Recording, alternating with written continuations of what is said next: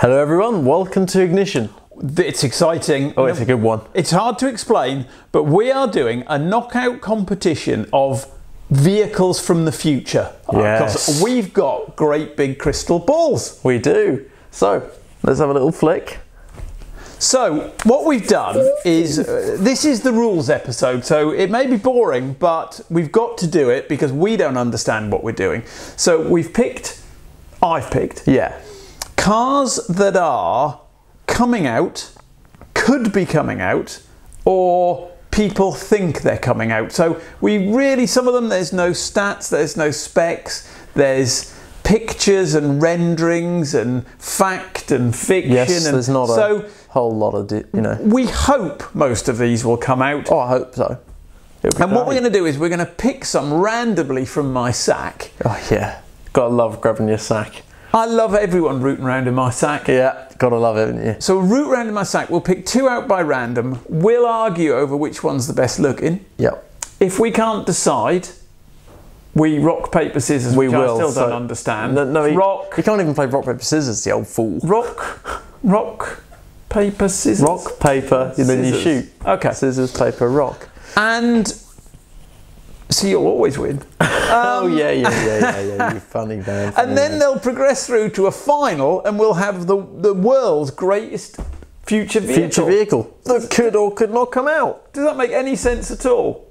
Yeah, it does make sense, I think. But what you will get to see... Well, in RP brains it makes sense. Makes sense, but you'll get to see potentially what the future holds in the automotive industry. And it's very exciting. And just putting up loads of pictures is boring, so we thought we'd fight them off. We will. Let me just have a little go through. This malfunction on the button here. I've pressed it 100 times. Oh, there it is. So if you're in the UK, it's based on like a FA Cup style knockout competition. So they sort of go through till we get to the winner. Yeah. Oh, it's going to be... And if we're not bored, we'll do a third place playoff. Yes. So we get bronze, silver and the gold medalist. The gold medalist, good idea. If we're bored, we won't do the third place playoff. No, yeah, that's... Because we've no idea how this is going to go. No idea at all. But we've made up sort of... Oh, this is the selection of what we've got, which you've luckily gone over already. I've bored everyone with that, and then we've got the rules. So the rules are, well, we can call them rules, but they're not so much rules. We're just going to be rooting around in your sack, and then we're going to argue over which one's the best. And as you're an old man, I'll have much better taste. As they say. So the only problem that everyone's got is neither of us are supercar fans, but there aren't many.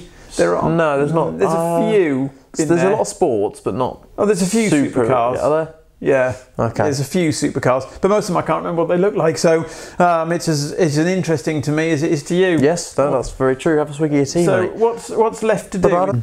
Okay. Right. So. God, I burnt my lips there. Did you? Oh dear. My tea was a bit hot. Shouldn't be drinking on camera. Right. Time to rummage your sack, please. Rummage my sack. Right. So the sack, quite full. Can I have a little go of your... Oh, it's a bit of a tight sack, sir. Let me in. I've got... I've pulled out the Citroen AMI. AMI. I'm not sure how you say that. Citroen AMI or AMI? I'm not sure it's Amy. Citroen AMI. Well, anyone called Amy is going to love that. There was one back in the day. Oh, okay. So it looked like a 2CV. Cool. I can't remember what. Someone could tell us what the difference was. I can't remember what the difference was. Was it the front?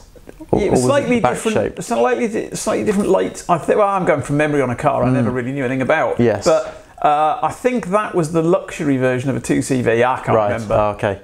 So Citroen AMI for me versus. It's got a bit of trouble. Has it? What's it got? It's up against a BMW M3, the new one. Well, we're going to have a long, hard look at that. So it's got some competition. Quite an exciting first trip. It is. So none of you may not know what the Citroen looks like. Don't look it up before you watch the next one. Roll in. Yes. Because there's going to be one up every day. So the next one will be head to head.